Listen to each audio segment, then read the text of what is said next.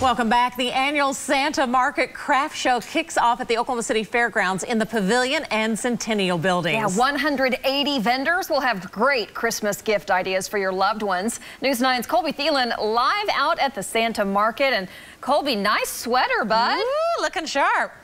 Yes, thank you. I get to break it out, once or twice a year, and every time it makes me a little happier than the last. And I tell you what, even just walking in the door, just the smell and hearing the music, it puts you immediately into the holiday spirit. And so much of the stuff here, wreaths, whether you want signs or you need a tree, most of the stuff is made by local vendors here. So it's a great opportunity to come out and spend some time with the family. I want to bring in Megan Nye, one of the organizers, and we're going to talk all about why we're here in a second. But first, I want to ask what people can expect when they come out here this weekend. Yeah, it's just a fun, free family event. We do not charge admission. We have free parking, free photos with Santa, free shopping bags. We just hope that you'll throw some money in the jug, and all that money goes to Alzheimer's. It's 2 full days, Oklahoma State Fair Park, Pavilion, and Centennial Building, 9 to 4, today and tomorrow. And so when folks come out here, you're thinking holiday market, they can shop, they can get snacks, they can take pictures with Santa. What are some of the things people can do? What are all the things that you're offering here?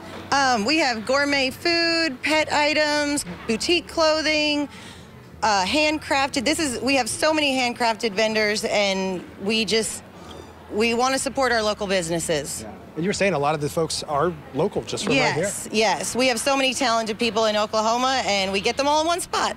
Megan, thanks so much. And we want to talk about a lot of this money is going to Alzheimer's Association. All the money is going to Alzheimer's Association. But why was it started in the first place? Let's bring in Joan Clark. Joan, you guys started this now 12 years ago. This is our 12th year. And it has just grown tremendously. The first 2 years it was kind of small. We only had a couple tables, and then by the time we got to the 3rd year, we realized it was a lot of work. And so we decided, okay, we would do this for the Alzheimer's Association. I lost my husband in 2007. And it's, obviously it's a major part of our lives. And so we have grown every year, and we just keep adding, and we get more and more people involved. We have so many people that even people that come and have donated their time to tape the floors for us so that we don't have to pay for that. People that donated a balloon arch, OKC Balloon, and just to add to the ambiance of the show.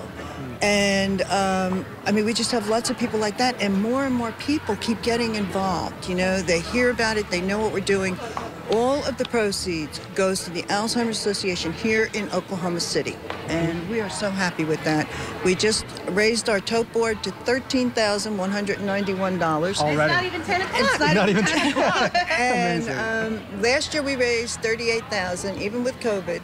So we're hoping to go higher this year, and God bless the Alzheimer's Association, because they are what got me through.